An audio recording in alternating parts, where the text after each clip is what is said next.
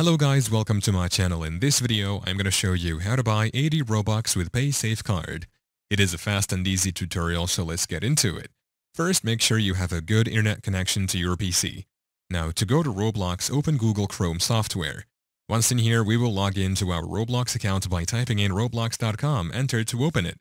You might be logged in automatically to Roblox like me. If not, go ahead and log into your account. For this, we would like to learn whether this is possible. Once in here, you will see all suggested games and the recent activity of the games you have played. At the top, you should be able to see Robux icon. Go ahead and click on it. It will display these options. Click on Buy Robux right here. Now, it will display the amount of Robux together with their prices. If we just scroll these options, you will note that the least amount of Robux that we can buy is 400. There is no 80. However, if you just click on this, you will see all the payment options in here. If you just tap on Other right here, you will find Paysafecard.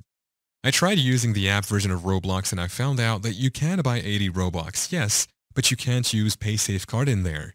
So you just have to choose. Yeah, that's it. Thank you for watching. If this video was helpful, please leave a like and subscribe to my channel for more videos like this. And click on that notification bell to never miss an update.